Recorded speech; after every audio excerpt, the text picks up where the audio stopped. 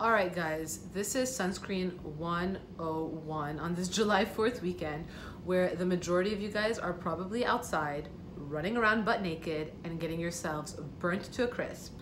So I figured what is more appropriate than just basically lecturing on how to protect your skin against the sun than our current weekend. So here goes Sunscreen 101. If there is any take home that you're gonna take from today, it's basically find the sunscreen that you like, that you'll actually stick to and wear.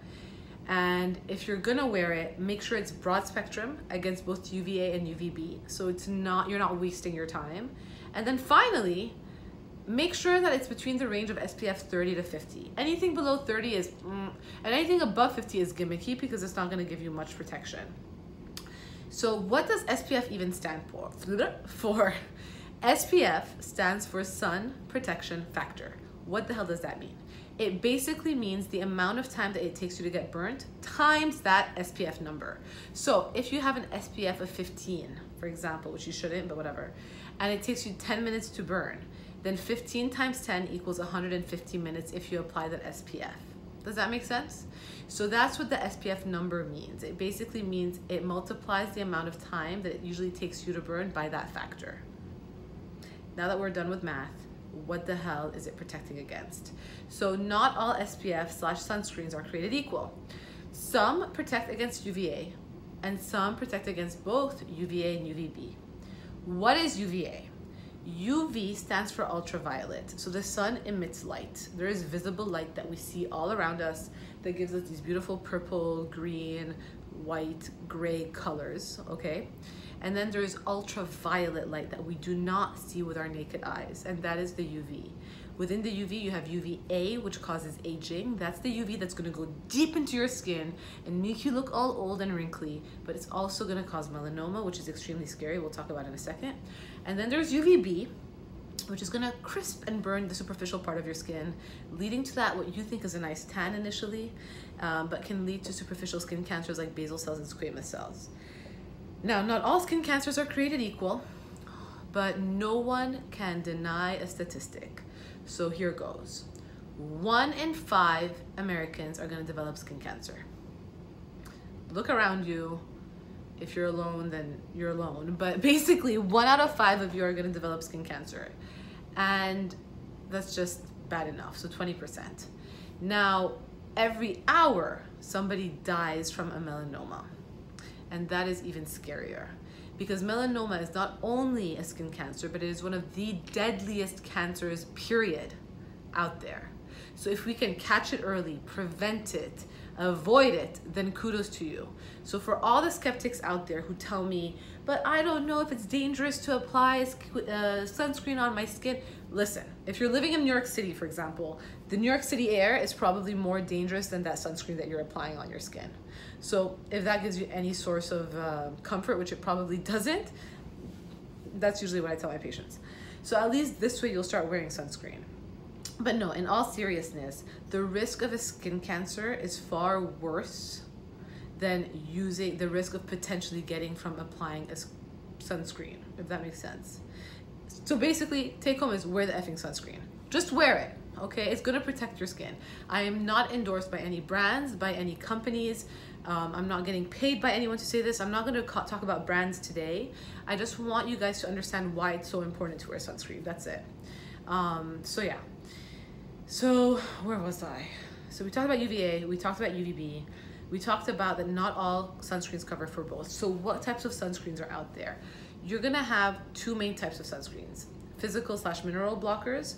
Okay, we'll do like a little arrow. I'll try to like create something here. So the physical blockers are zinc oxide and titanium dioxide. These ones block for both UVA and UVB. And then you have the chemical sunscreens such as avobenzone, oxybenzone, dioxybenzone, sulisobenzone that basically don't all block for UVA and UVB, but they're the chemical ones. So let's talk about physical. The physical ones act like a physical barrier that block the light from coming into your skin and just reflect it off. The chemical ones act like a sponge. So they're gonna absorb that light, convert it into heat, and then radiate it off so that your body does not absorb it. I personally am a physical blocker kind of girl. because physical blockers are less irritating. I have sensitive skin and therefore I don't want to get irritated to the chemicals, and that's why I choose physical blockers. Also, I have zero patience in life.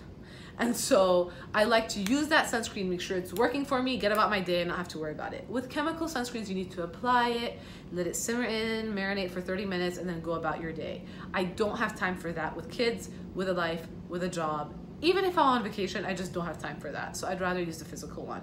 Chemical ones are more elegant because they don't have any white cast or shadow, but they're not personally for me.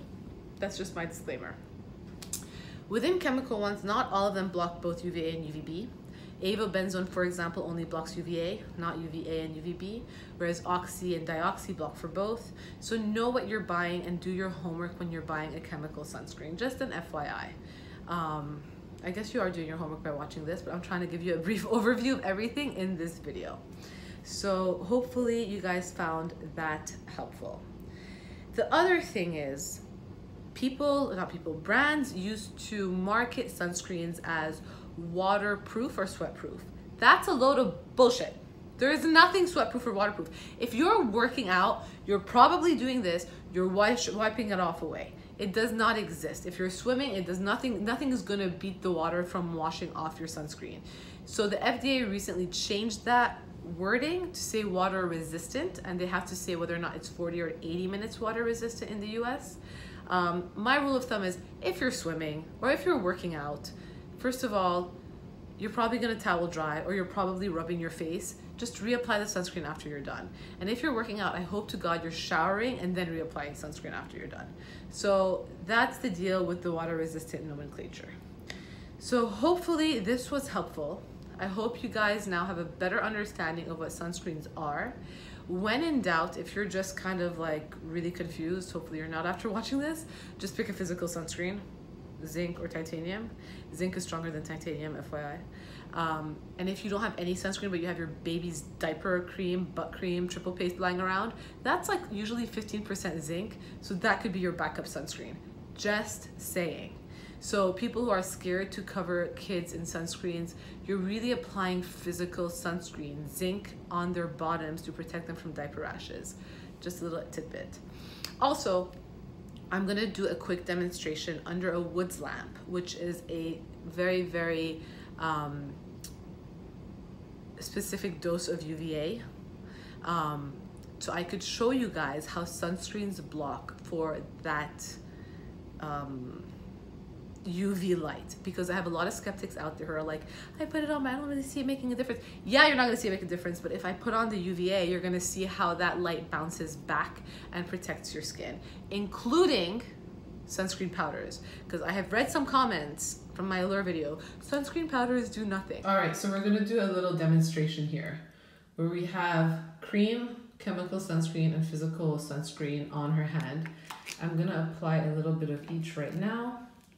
The first one to go on is going to be cream, which is my favorite one, the Embleodis for summer, because it is so lightweight. Get that nicely rubbed in.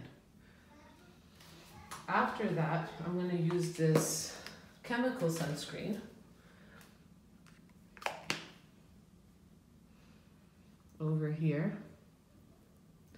to show you guys the power that sunscreen has to protect UV light. And finally, my third one is a physical sunscreen. It's a little bit tinted, but that doesn't make a difference. But this is one that also is zinc and titanium.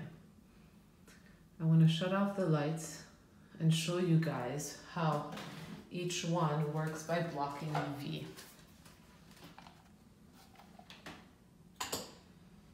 So as you can see, the cream itself does nothing because there's no difference between her skin and where the cream is applied. Whereas where the chemical and the physical were applied, there is a clear block and it's protecting the skin. This is SPF powder, which a lot of skeptics think doesn't do anything, but I'm going to apply, I'm trying to just basically keep it within the square so you guys can see how SPF powder does block. Show you guys that SPF powders really do make a difference. Look at her normal skin versus the area that has been protected.